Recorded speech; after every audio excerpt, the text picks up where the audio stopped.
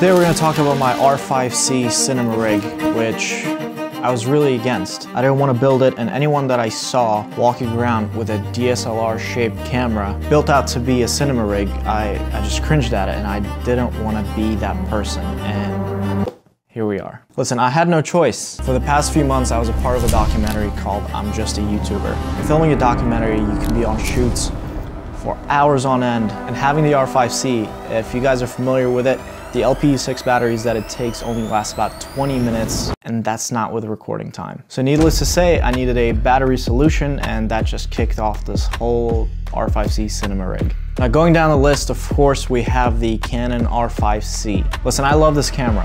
It looks amazing. I've gotten to know it a lot better compared to the first week that I had it, because the first week I had it, I wanted to return this thing immediately. The body I'd been shooting on previous to the R5C was the R5. I was just so much used to the R5 that I was way quicker with it, with the settings, everything. When I grabbed the R5C, it was like holding a camera for the first time ever again. Even though I ordered 6 LP6 batteries for the R5C, it still wasn't gonna be enough to film a documentary shooting all day long. So I started to gather everything that I needed to build a battery rig, and the first thing that I grabbed was the cage from Small Rig for the R5C. It's a pretty solid cage, and it has all the connection points that I need. And Small Rig being a company that offers a lot more solutions for different attachments that go on the cage, it was just a no-brainer. Once we slapped the cage on, I needed a battery mounting solution, and of course, Small Rig came out exactly when I was looking for one, a compact V-mount. I really like this battery holder because it is just so practical and out of the way. If I need to access my screen in the back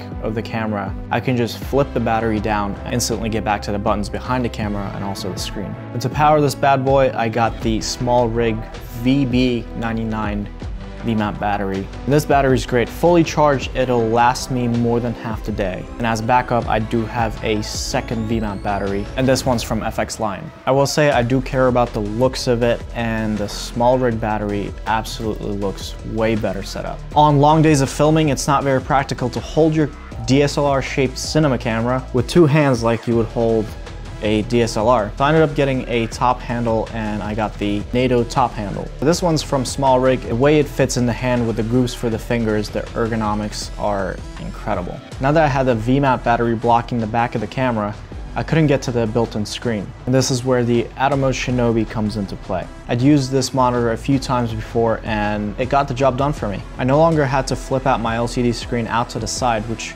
the V-mount setup from Small Rig makes it very easy, and the Shinobi really saved me from a lot of neck pain because I would hold the camera and just have the monitor at eye line. So far you can see how I didn't really want to build out a rig, but getting each piece then ended up requiring me to get the next piece, and it's just, yeah, that's how it happens. Now let's move on to cables. Camera is powered by the V-mount battery using a USB-C cable that I bought from Amazon. I bought two kinds, ones that are straight USB-C and one with an angled USB-C. I run the angled side of the cable on the V-mount and the straight side into the camera, so that way it's not obstructing any of the other ports on the camera. The HDMI cable that I use for the monitor is from Condor Blue. It's the coiled one, so it stays out of the way, but if I need it to reach further, then I can also just stretch it out. And last but not least, the lens. The lens that I have living on my R5C cinema rig is the Canon 50mm 1.2 along with the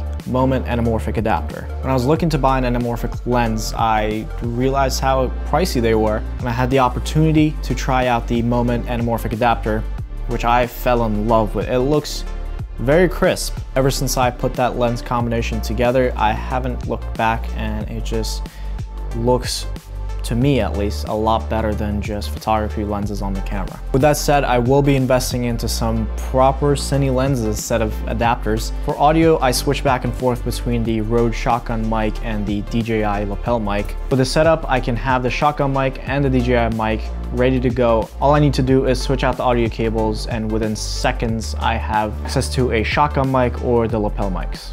That's pretty much it, guys. That's the entire rig. I hope you enjoyed this video. I hope you learned a few things, and if you have any questions, make sure to leave them down in the comments, or you can just reach out to me on Instagram at this handle right here. Thank you guys so much for watching. God bless you all, and I'll see you next time.